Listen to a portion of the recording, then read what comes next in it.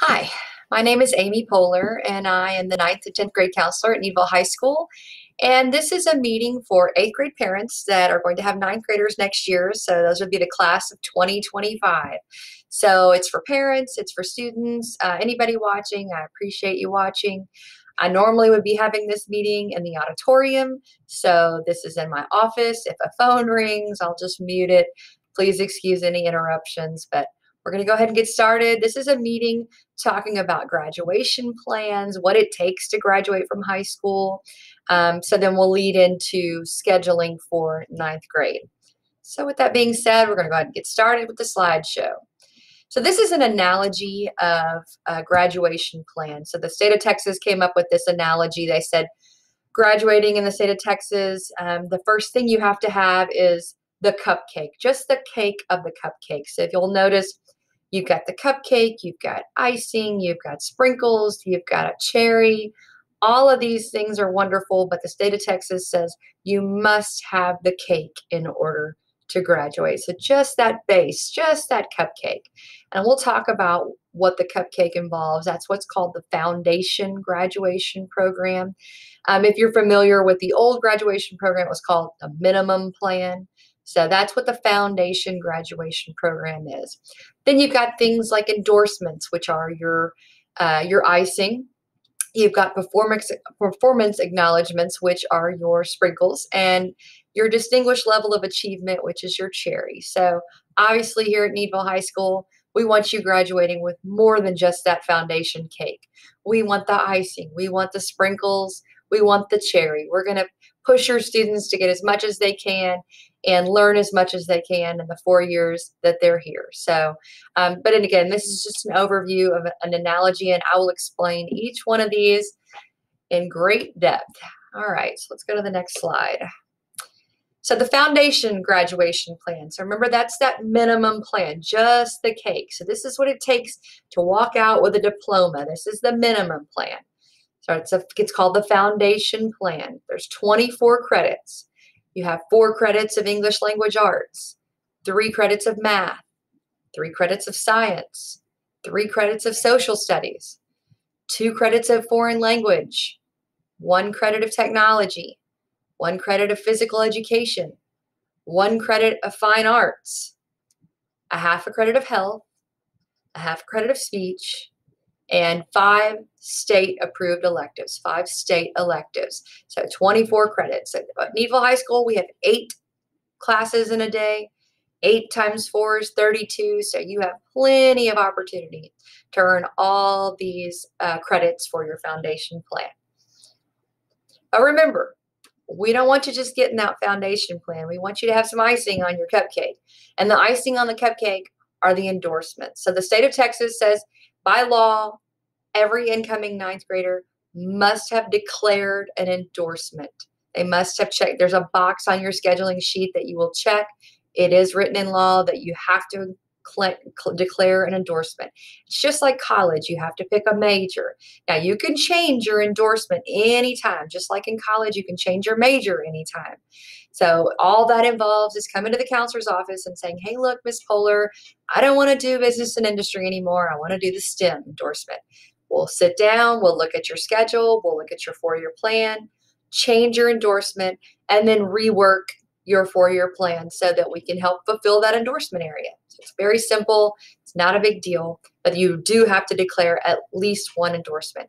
You can declare more than 1 endorsement. Many students do that. Many students earn more than 1 endorsement just on accident. So I'm going to show you how to earn the endorsements a little bit later in the slideshow, but I just want to introduce you to the 5 endorsement areas. So you have STEM, business and industry, arts and humanities, public services, and multidisciplinary. Those are your 5 endorsements. You have to pick one upon entering 9th grade. Remember, distinguished level of achievement were those sprinkles on your cupcake, and we're going to encourage your students to get the sprinkles as well. To earn the distinguished level of achievement, the students must complete the requirements of the foundation program. So obviously, you got to get those 24 credits to graduate. You also have to complete Algebra 2 successfully, and you have to earn an endorsement. So many, many, many of our Needville High School graduates earn that distinguished level of achievement when they graduate here. So we're really proud of that, and we push your students to go for the sprinkles as well. Performance acknowledgments, I believe that was the cherry on top. So performance acknowledgments are by earning an outstanding performance in dual credit. So you might have earned a certain grade in a dual credit class, bilingualism, scoring a certain score on a College Board AP exam, scoring a particular score on a PSAT, an ACT, or an SAT exam, or earning a recognized business or industry certification. So at Needville High School, we have lots of different ways to get different certifications. We have a culinary arts certification. We have a welding certification. We have a certified nursing assistant certification. So it's a medical assistant. It's got a certification as well. There's a certification for Microsoft Office, and we keep adding them every year. We're very proud of that, so that our graduates not only have the foundation for high school, but they've also got some specialties and some certifications that they can use out in the real world. Okay, so I'm going to go ahead and talk about each endorsement. So remember, you have to pick one, and you can change it anytime, so don't get too stressed out about it. I'm going to go over what it takes to earn each endorsement. It's going to sound very complicated. It's not very complicated. It's quite easy. So I'll go over it, and then I'm going to show you an example of what it looks like to earn each endorsement. So the first endorsement is the STEM endorsement, which stands for Science, Technology, Engineering, and Mathematics. So some career examples for STEM endorsement might be a forensic scientist or a computer engineer. You do have to have Algebra 2, chemistry, and physics. All of those are required in order to earn your STEM endorsement. So the way that this slide reads is from bottom to top. So you would start down here at the foundation credits of 24. You have to get that. Everybody's got to have that cake. So in order to earn the icing on the cake, you have two options. Option 1 is by taking 5 math classes. Option 2 is by taking 5 science classes. So you're like, okay, Miss Poehler, there's only 4 years in high school. How am I going to take 5 math classes? Well, some students start algebra in 8th grade, so they've already got a math class before they ever enter high school. So then each year of high school, they take a math course, and they've got their 5 math courses. Some students take 2 science courses their junior or their senior year, and that's how they get 5 science courses. So those are your 2 options for STEM. Lots of students earn it, and it's beneficial so that you can expose yourself to those higher level science classes and the higher level math classes, especially if you're wanting to be an engineer of some sort. You're going to want to be in those higher level math and science courses. And then at the top of the slide, it has the pink box here, distinguished, eligible for 10% automatic admission. So in the state of Texas, if you are in the top 10% of your class, you are automatically admitted to any public university in the state of Texas, except UT. University of Texas, I believe they require 7%. So you have to be in the top 7%. So in other words, if you are ranked in the top 10% of your graduating class, so like if there's 250 freshmen, then you have to be number 1 through 25. Then you have to apply to the college, but if you apply to Texas A&M, you will automatically be admitted into that college. Now, that doesn't mean that you get your major of your choice. You're not automatically admitted into the engineering program. That's still a competitive program, and they're still going to be looking at your upper level classes and your national test scores and all that, that whole package. But you are automatically admitted. That's any public university. So Baylor is not public. Rice is not public. Excuse me, there's my phone. Those are not public universities. We're talking about like A&M, Texas Tech, U of H, those kind of universities. But in order to be eligible for that, you must have that distinguished level of achievement, which is very simple. You just get the foundation, 24 credits. You take the Algebra 2. And you earn an endorsement. So it's pretty much everyone will be earning those endorsements and taking that Algebra 2. So that's the STEM endorsement. Next, we're going to talk about business and industry. So this is another type of endorsement area. This covers a wide range of career pathways and classes. There's lots of different classes that fall into the business and industry endorsement area. So the way to, let's see, you have an accountant, you have ag teachers, chefs, welders, stockbrokers, just anything, any gamut.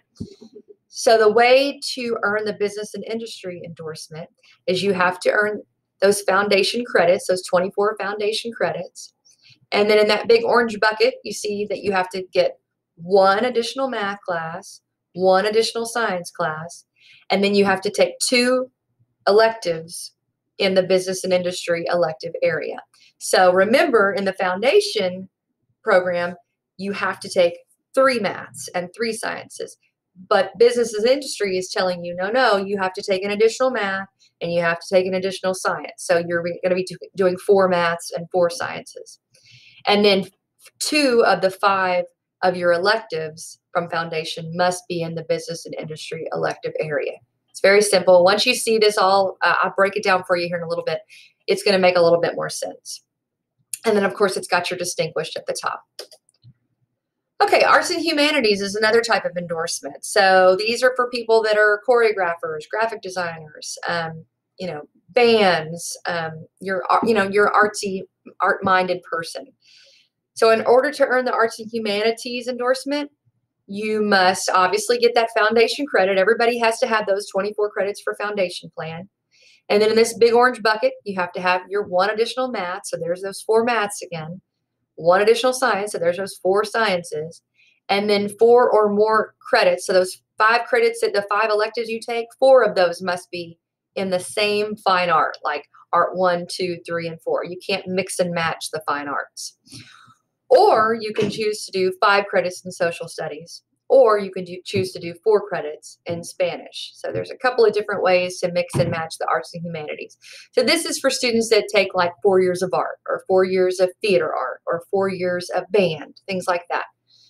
Most times students that get the arts and humanities endorsement don't necessarily choose it. It's what they love, and they happen to take it all 4 years. So it's a great endorsement. Then you have your public services endorsement. So these are for your nurses, police officers, firemen, game wardens, social workers, teachers, all public services.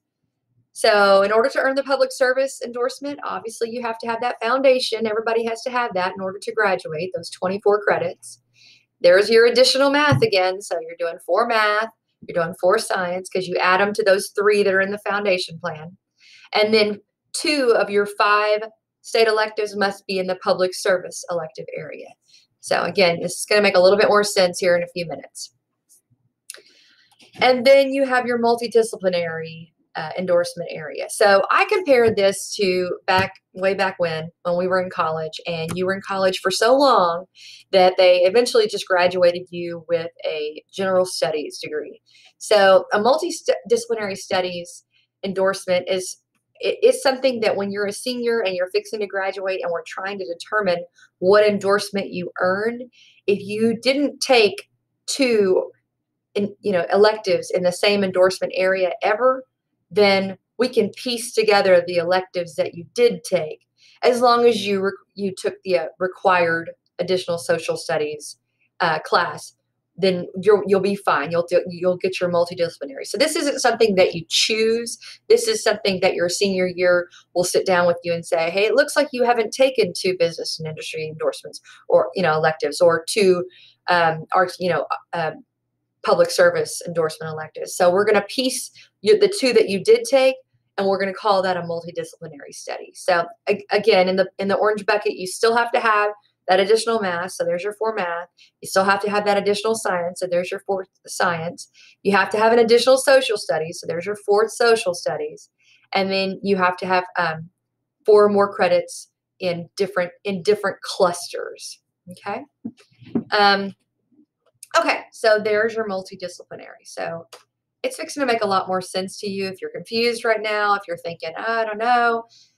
This is the paper version of a 4-year plan, and this seems when I break it down like this to make a lot more sense to people. So this is a blank version of the 4-year plan, and then the next slide is one that I filled out. So you can see at the top I have, the name, the grad year. This is a couple years old. So then I have that this student wants to fulfill the STEM, Arts and Humanities, Public Services, and Business and Industry endorsements, all 4 of those. Okay, so let's see, how can a student fulfill all 4 endorsement areas? So if you look here in 9th grade, they took English 1, in 10th grade, English 2. So they took all 4 Englishes, 11th grade, English 3, 12th grade, English 4. So that's great. If you look in 9th grade, they took world geography, 10th grade, world history. So U.S. history, government economics. So there's all 4 of their social studies. So then you have all 4 sciences, biology, chemistry, physics, and then AP biology your senior year. So that's good. And then all 4 maths, algebra 1, geometry, algebra 2, and then your 4th math. So when you ask me, if parents ever ask me, like, what are colleges looking for?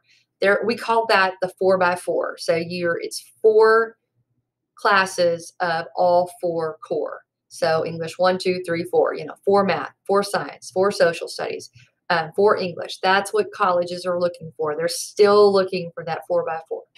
So then if you look in 9th grade, they took Spanish 1, which is a foreign language requirement. And then they took band, which is an arts and humanities endorsement elective. And then they took human services, which is a public services endorsement elective.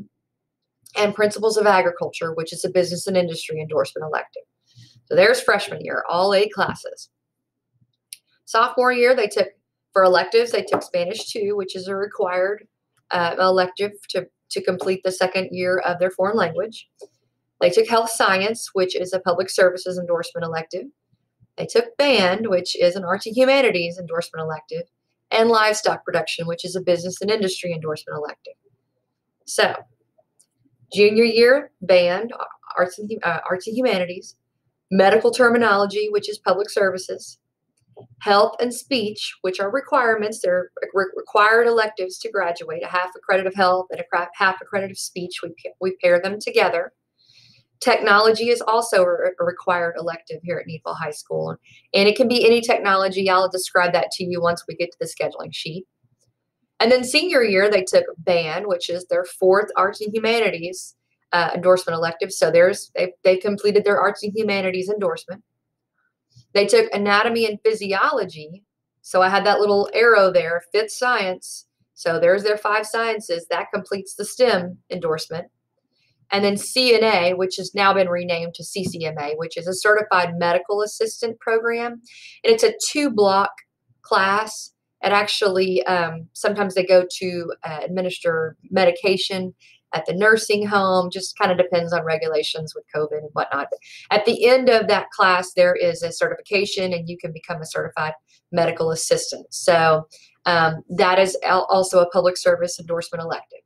So as you can see, they did complete. Oh, and business and industry endorsement was fulfilled through them taking principles of ag their freshman year and livestock production their sophomore year. So there's your 2 business and industry endorsement electives for business and industry. So that is how they fulfilled all 4 endorsement electives. If they hadn't fulfilled any of those endorsements, then we would go and look at multidisciplinary. But because they did fulfill those, there's no need to look at multidisciplinary because it's kind of just a catch-all. Is there an advantage to having more than one endorsement for colleges? No, not really. You're more at an advantage if you focus on what's going to help you in college. For example, this student looks like they want to be a nurse, just because you can look at the name and kind of tell that. But they want to be a nurse. So that AP biology class is really going to help them in college. The anatomy and physiology class is going to help them in college. Medical term, health science, those are all classes that are going to help this student in college for nursing. That is what colleges will look at. They'll look at what classes that you took in order for your pathway for your major. Okay, so next slide This is a transcript. It's a really old transcript, but it is a transcript because I know parents kind of often wonder, what does this look like? We tell students all the time, you really got to buckle down and start working hard because what you do now matters, for the rest of your life. It's going on your transcript. This is what your transcript looks like. So this is an example of a transcript of a student that is just finished the fall of their sophomore year. So you can see that they've got English 1 on their transcript and English 2. They've got two 2 years worth of classes, 16-17 and 17-18. It also looks like this student took Algebra 1 in junior high, just because I can see that the year is 15-16 there. I can also tell that this student took Honors English 1 because there is a Q in that column right there. Anytime you see that Q, that denotes that it was an honors class. Why they didn't use an H, I don't know, but it's a Q. And so that Q tells the computer, when calculating grade point averages, GPAs, that this 90 is not just a 90. It's a 90 times 1.2, which is our honors and AP and dual credit multiplier. So that 90 becomes a 108. And that 91 becomes times 1.2 is a 109.2. So you can see the benefit in grade point averages of taking the honors courses and the AP courses and the dual credit courses. It really can boost your GPA. If your student's prepared for it, if they're willing to do it and you think they're ready for it, then the AP and the honors courses, dual credit courses, are definitely an advantage for grade point averages. So oftentimes our top 10% or our top 10 in the graduating class, their GPAs all may be over 110, just because of all the rigorous classes with the weighted GPAs involved. So it can be beneficial to take those. The next slide is an example of another transcript after their sophomore year, the fall of their sophomore year. I kind of just wanted to show you what awarding credit looks like here at the high school. So if you'll look in that first red box, for this first semester of English 1, they made a 73, they passed. So the second semester, they made a 66. The average of the 2 semesters was a 70. And because the average of the 2 semesters was a 70, we could award them the full credit of English 1. Therefore, they don't have to repeat any English 1. If you'll look down at the Algebra 1 box, with the second red box, first semester they made a 74, second semester they made a 61. The average of the 2 semesters was a 68. So we could not award them full credit for Algebra 1. We could only award them credit for the first semester. So the following year, they'll be needing to take Algebra 1 just second semester. They don't have to retake the first semester, just the second semester of Algebra 1. Just to show you what credits look like. Everything at the high school is based on credits. So you take 8 classes in a day here. So you have an opportunity to earn 8 credits by the end of your freshman year. You need 6 credits to be a 10th grader at the end of your freshman year. So it doesn't matter which classes it is. If you earn 6 credits, you will be a 10th grader the next year. If you don't get 6 credits, you don't become a 10th grader. You're a freshman again, and you're going to be working, trying to make up those credits and make up those classes to catch back up with your classmates, which can be done. It happens all the time. It doesn't mean that you're thrown off a whole year for graduation. It just means you're going to have to work a little bit harder to dig yourself out of the hole that you've dug. Okay, so this slide, a lot of words on here. So let me just start with, STAR, EOC, credits. What is all this, Miss Polar? I mean, is it STAR? Is it EOC? It gets confusing. So from grades 3 through 8, you take the STAR test. And then when you get to high school, they call it EOC. So what that means, it's still the STAR test. It's just only associated with certain courses. So they call them EOC, end of course exams. So you will only take 5 STAR tests when you're in high school. And they are associated with English 1, Algebra 1, Biology, English 2, and U.S. History. So when you take those courses At the end of those courses, you will take the end of course STAR test, EOC. That's why they call them EOCs. So let's say, for example, at the end of your ninth grade year, you take your English 1 STAR EOC test and you fail it. That doesn't mean that you failed the course. You failed the test. They're two separate entities. So you can actually fail the EOC and pass the course, or the exact opposite.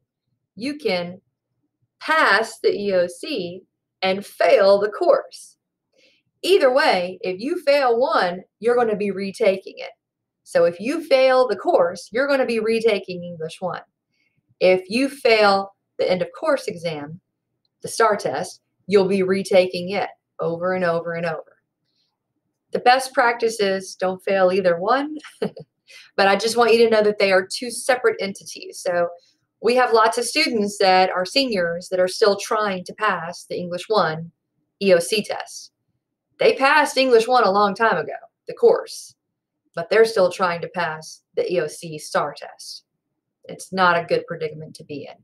It's best to take those tests seriously and do your best and pass them when it's time to take them.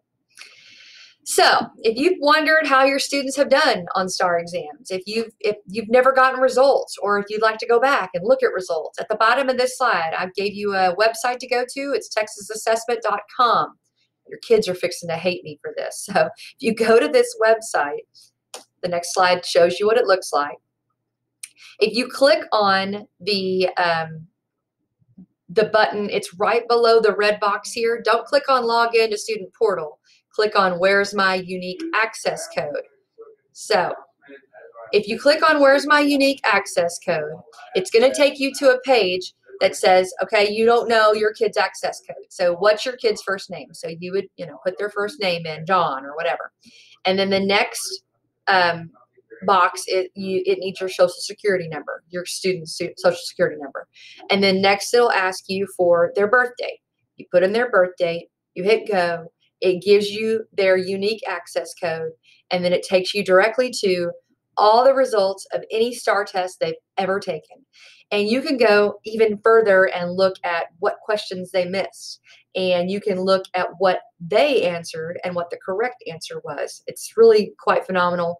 And it'll show you it'll just give you, it shows you everything they've ever taken in STAR. So your kids may hate me now, but it's pretty phenomenal if you want to go in there and look and see how your student has done in the STAR exams previously.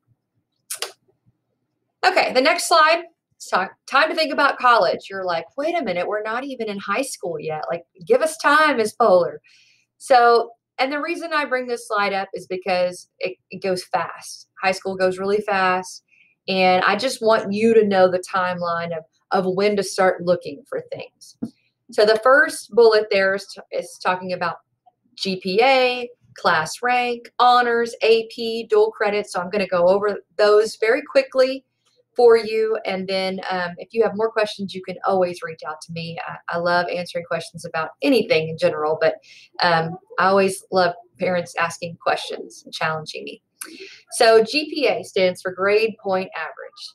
So at the end of your student's ninth grade year, once they've completed all of ninth grade, they all go home after finals and we're still up here working and all the grades are turned in, then we hit go on the computer and it computes every student's grade point average. So it takes all the grades they've made in any high school credit class and takes the average of them.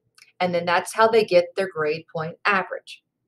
Then the computer puts them in order from highest grade point average all the way down to lowest grade point average.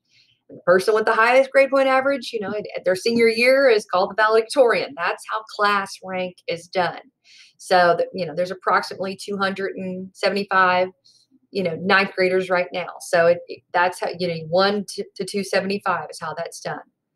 Honors courses, any honors course, remember I told you, has that 1.2 multiplier.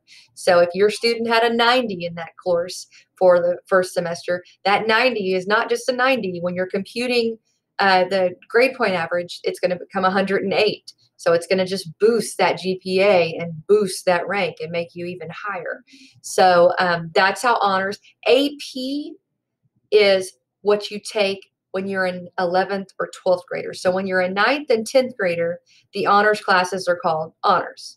And when you're an 11th and 12th grader, the honors classes are called AP. The reason why it changes is because when you're taking AP courses, at the end of the course, you have the opportunity, you don't have to, but you have the opportunity to take an AP exam. And if you score well enough on the AP exam, then that can equate to college credit. And it's pretty cheap college credit. I think the AP exam is about $85, and that $85 is the cheapest 3 hours worth of credit I think you may ever find. So it's a pretty neat way to earn college credit. AP classes are also weighted with 1.2 multipliers, and dual credit courses are also weighted with 1.2 multipliers. Dual credit classes are classes available to juniors and seniors, and they are called dual credit because they are taught by a professor from Wharton County Junior College.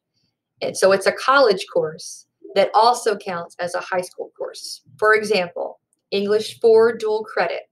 It's a requirement to graduate from high school. So you can take it just regular English 4. You could take English 4 AP and take the AP exam at the end. Or you could take English 4 dual credit and you're in the Wharton County Junior College class, and then you're earning college credit and you're earning high school credit. That's why it's called dual credit. So, and that is also a 1.2 multiplier. I know I'm throwing a lot of things at you that you think, I don't need to worry about that for a while. I just want to introduce you to the terminology so that in a year or two, you're not, blindsided with, why didn't I know that? I wish I would have known that. I want you to be well informed for your students, and students, I want you to be well informed for your future, because this is important to your future. Okay, the next bullet is co-op. So co-op is when your junior and senior year, 11th to 12th grade, if you have high enough grades and you have passed the right amount of classes and you're on a good track to graduate, you can use some of your electives and go work. So they do count as state electives, and you can go leave campus, and if you have a job, you can work. Now it's associated with the class. You have to keep a work log, and there's paperwork involved with it. You don't just leave and go work. So it is a class involved with it. So you take the class here on campus, and then you leave either the last 2 periods or the last 1 period of the day, and you go to your job. You have to work at least 10 hours per week in order to for this to count for high school credit, and for you to be able to leave. And the reason why I bring this up again is because if this is something is going to be on your students' mind, and they're going to want to try to take advantage of working while they're in high school for a credit, then they need to take care of all their required electives early on so that they can take advantage of this program. Okay, the next bullet, SAT and ACT. All right, so what prepares you for the SAT and the ACT? Taking classes that challenge you. If you are an AP or an honors student, take those classes. The vocabulary and the exposure you get in those classes will help you on the SAT and the ACT test. The SAT and the ACT tests are national standardized tests that colleges use in order for admissions. So they're going to be looking at an SAT and ACT scores for admissions. Scholarship programs will look at your SAT and ACT scores. They're important. You take the SAT and the ACT in the spring of your junior year. It's really not beneficial to start taking it any sooner than that. That's when we encourage students to start taking it as spring of their junior year. The next bullet, PSAT. So that's the practice SAT. So we do offer that to all of our juniors in October. So in the fall, all juniors will take the practice SAT. And that NMSQ, that's National Merit Scholarship Qualifier.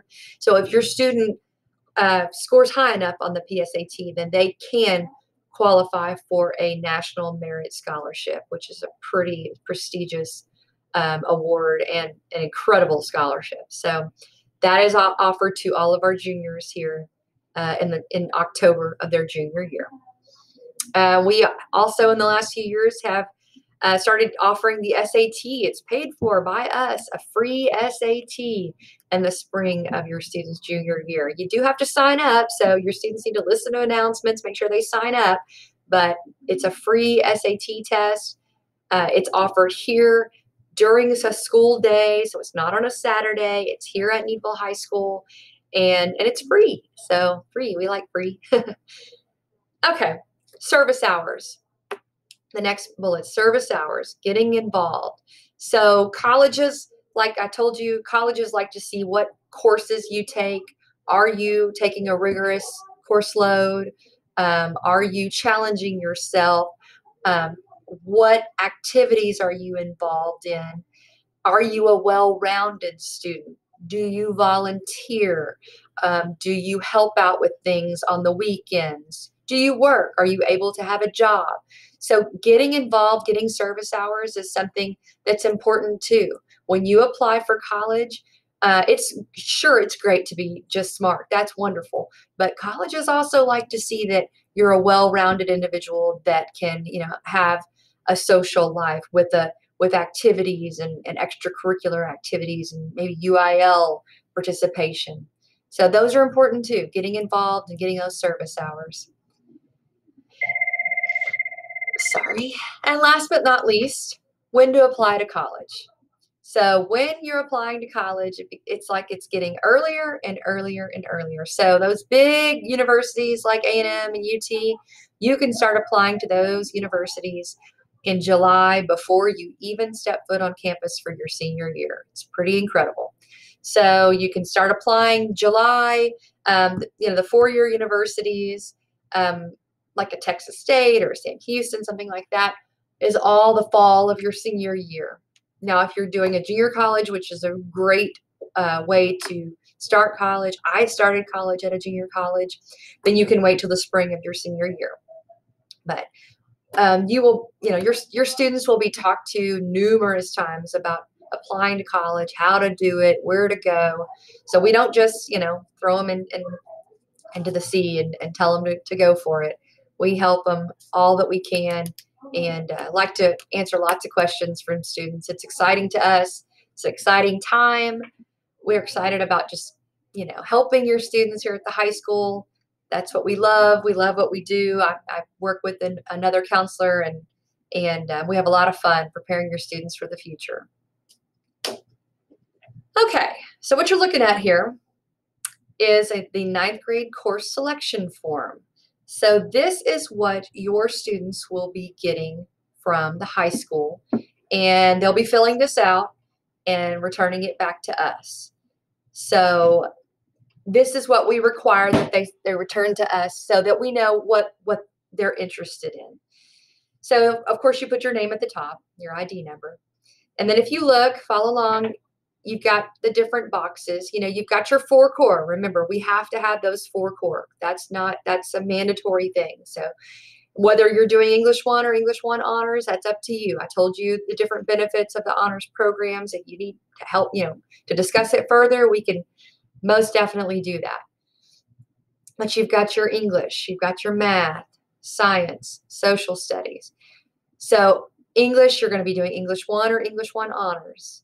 Math, you've got Algebra 1 honors, or if your student's already done Algebra 1 in 8th grade, you'll be looking at geometry or geometry honors. Science, you've got IPC, biology, or biology honors. So everybody says, how do I know what to take? So if your student really struggles in science, if science is something difficult for them, if they barely pass or if they fail science, then I would recommend them taking IPC. It stands for Integrated Physics and Chemistry. It's just, a little bit easier version of science. It gets them prepared for biology. Biology has an EOC STAR test attached to it. IPC does not. So they would not be taking a STAR test in IPC, but it's still a science credit. It's a very good high school science credit that counts as one of those 4 that they need. and then world geography or world geography honors. So your student will be choosing one from each one of these boxes. And you've got your foreign language selections. So Spanish 1 honors, Spanish 1 native speakers. Okay, what's the difference? Spanish 1 would be for me because I don't know Spanish. Spanish 1 honors is for a student that would be wanting to, maybe doesn't know Spanish 1, but's really looking at getting that GPA higher. So they want that honors 1.2 multiplier for their GPA. And they're ready to do the extra work that it involves for Spanish 1 honors. And then you have Spanish 1 for native speakers. Spanish 1 for native speakers is for students that they know Spanish, they can speak it, they can read it, they can write it. So what that does, the native speakers class will give you your 2 foreign language credits in 1 year. So you get to take care of all your foreign language in that 1 year, and you don't have to worry about it again. And then if your student's already involved in Spanish 1 in 8th grade and they're passing it, they can do Spanish 2 or Spanish 2 honors. So then you've got this big box here, PE or athletics. Now you only have to have 1 PE credit in order to graduate from Needville High School or from any high school. So if you want to wait and do PE sophomore year, junior year, senior year, you can do that. If you want to go ahead and get the PE taken care of, you can choose a PE here. If you're in athletics, you're going to choose athletics. You can't do athletics and PE. Maybe you're a band student and you know that you can get your PE credit from band. Then you don't have to choose a PE or athletics. You can choose your band. That can count as your PE. So you may or may not be choosing a PE or an athletics. So this is not mandatory, this box here. So then we have this big giant box here at the bottom, and these are all of our electives. I'm going to go through each elective. I'll give you a little bit of a description, but I know our course selection guide has also been posted on the website, on the junior high website. Please, I encourage you, open that course selection guide. I know it's big, I know it's lots of reading, but it can help you explore pathways, and it does a very good job of explaining all of our courses. So the first course there in electives is Principles of Human Services. This is kind of like the old homemaking where you're getting a little bit of cooking, a little bit of sewing, a little bit of psychology, child development. Then you've got Principles of Agriculture, Food, and Natural Resources. This is our freshman agriculture class. It's about learning about plants, about animals. If you're wanting to be in the FFA, that's the class that you would have to be in for FFA. Then you've got Introduction to Welding, which is just getting you started on learning how to weld, which is melting 2 metals together to form a bond. You've got Principles of Business, Marketing, and Finance if you're wanting to be a business major or an accountant. It's a great class. Principles of Hospitality and Tourism if you'd like to know more about running a restaurant or a hotel. They do some cooking in there too, so they get to eat. Principles of Construction. This is some wood shop. It's the beginnings of wood shop and architecture. Then the next column is Principles of Education if you're interested in being a teacher. Principles of Health Science if you're interested in nursing, being a doctor, a vet, anything in the healthcare field is health science. Principles of Law, Public Safety, and Security if you want to be a cop or a policeman or a fireman. Debate is if you're interested in being a lawyer. There are after school and weekend responsibilities. There's competitions that are mandatory. So I always say that just so that it's not just the class. There are some things after school involved with debate. Journalism, if you would like to write for the yearbook or the newspaper. And you have literary genres where you're reading different types of literature, from all different types of genres. And then creative writing. And that's for students that really like to write but don't necessarily want to write for the newspaper or the yearbook. The next column are the next 4 classes are our technology credits. So remember, you have to have 1 technology credit in order to graduate from Needville High School. You don't have to take it your freshman year, so don't feel pressure to do this, but these are some options for you. You've got Principles of Information Technology, where you're learning a little bit more about how to construct the computer. You've got Business Information Management, which is learning about the Microsoft Office, like Word, Excel, PowerPoint. Computer Science 1, which is introducing you on how to program a computer using different languages. It's an advanced course, so it's going to be tough. But for those students interested in learning about computer programming, it's an excellent course. You got Computer Science 2, AP. Now, Algebra 1 is a requirement for that. So this class would only be available for those freshmen that have taken Algebra 1 in 8th grade. And it is also a computer class where you're learning about computer programming. Okay, so those are our technology classes. And then below that, I have health and speech. Remember, those are both requirements to graduate. Again, you don't have to take them your freshman year. I just put them on there in case that's something you would like to take. They're both semester classes, kind of like Mr. Mikulik and Ms. Frankum's class. So we like to pair them together. Health is learning about your body, and speech is learning how to talk in public. And then your final column is our fine arts. And you do have to have one fine art before you graduate. Again, you don't have to take it next year, but you do have to have at least one. So you've got band, which can also count as your PE credit and your fine art credit. Jazz band, which is another fine art. And typically jazz band is for someone that's already in band. Choir, we know what choir is. Theater arts and theater production. So theater arts is for students that just want to participate in theater during the class period. They don't want to do anything with the plays on the weekends or at night. And then theater production is for students that want to act or do the set or the lighting or the technology in the actual production. So it's a class during school, and you're responsible for being there after school and on the weekends to help with the productions and the musicals. And then the last class there is art, which is just drawing, and it's a fine art credit, drawing and constructing things.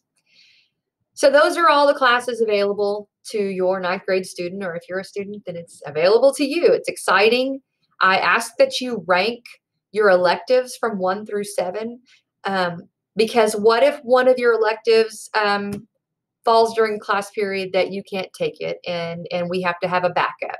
And so this is just something so that we know what you're interested in. So be sure and tell us the ones that you would like to take, 1 through 7. At the bottom, I did list the required electives. It's just a reminder that you do need a technology, a fine art, speech, health, and PE. You don't have to take all of those in your 9th grade year. It's just a reminder that you remember what's required of you. And then the last thing at the bottom there is your endorsement area. You do have to select an endorsement area. Again, you can change it anytime, no pressure, but choose one or at least one. And that way we have that on record. And then, and if you ever wanted to change it or discuss it, we can most definitely do that. So there's your 9th grade course selection form in all its glory. So, and they just keep getting bigger and more choices every year in high school. It's really exciting. We love seeing freshman faces. They say there's so much freedom. There's so much we can choose. So it's exciting.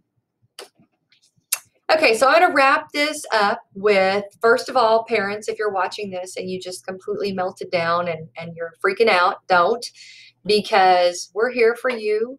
We're here for your babies. We're here for your grown-up babies, your little babies, whatever. We're here for you. We're going to take care of them. We're going to make sure that they're taking the classes they need to take in order to graduate. We look student by student at every student's schedule and make sure that they're in the right class. I'm not going to say we're perfect, but we do look student by student and make sure that they're in the right classes. Always feel comfortable to email me or call me. I will say that email is much more effective because I can answer that from home, and I do that a lot. I answer things from home. Feel free to call me. I love to hear from parents. I really love to hear from students. It's exciting. So we're here for your students. Last but not least, I know I talked a lot about classes and 4-year plans and college, but mental health is a real thing, especially with COVID. Anxiety is a real thing. Depression is a real thing. And we're here for your students for that as well. So we're not just glorified schedulers. We're actually here for your students' mental health as well. So I get it. The times are tough right now, and we're going to be here for your students through all that. Thank you again for watching this, taking the time. Again, there's my email and my phone number. Feel free to call me anytime. It was a pleasure. Thanks.